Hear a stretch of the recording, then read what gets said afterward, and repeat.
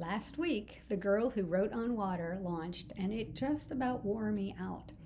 I am so grateful to those who read and reviewed the book, those who are still working on reviews, and anyone who trusted me enough to give my work a chance. Thank you. Of course, things don't always go smoothly. The paperbacks arrived with crookedly printed front covers. I don't know if you can see that, but it's not centered.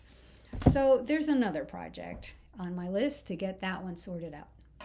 But I'm also pushing on with writing the next book. I am really excited about this story, and I'm already trying to figure out when I can release it. And just to keep things moving along, I've started plotting the fourth and final book in the Royal Mages series. The last book is always the hardest because I've got to find a way to weave all of the different subplots together to make one grand, satisfying conclusion. This plotting part is like solving a giant puzzle, and I don't always know what all the pieces are until the book is done. Anyway, thanks for stopping by. See you next time.